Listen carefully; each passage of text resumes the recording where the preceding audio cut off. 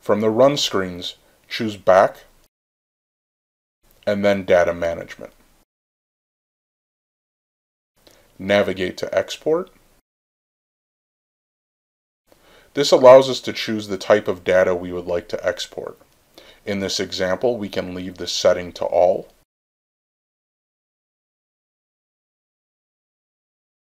We can also choose individual growers, farms, and fields to export.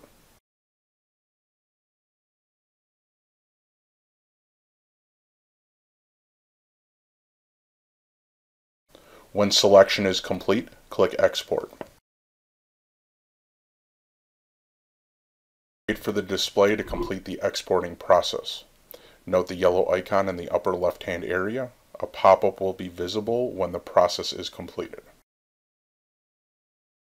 At this point, we can key off the vehicle, wait for the display to completely power off, and remove the USB.